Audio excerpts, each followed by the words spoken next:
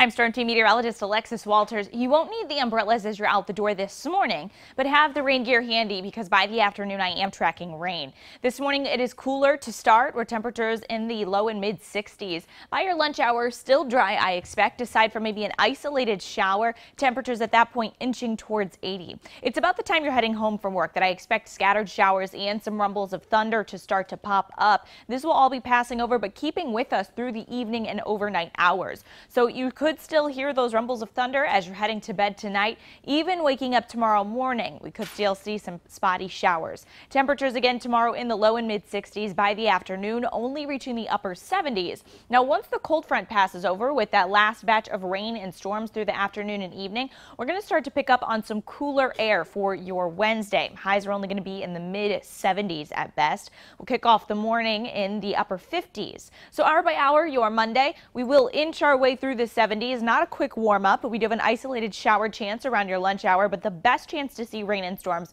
will be about that evening rush hour. The next 7 days, cool through the middle of the work week, but then we start to heat back up by Friday. Temperatures quickly moving to the low 80s on Friday, mid and upper 80s for your weekend. After tomorrow's rain and storm chances, it is smooth sailing. Lots of sunshine, several pool days on hand as we close out the week.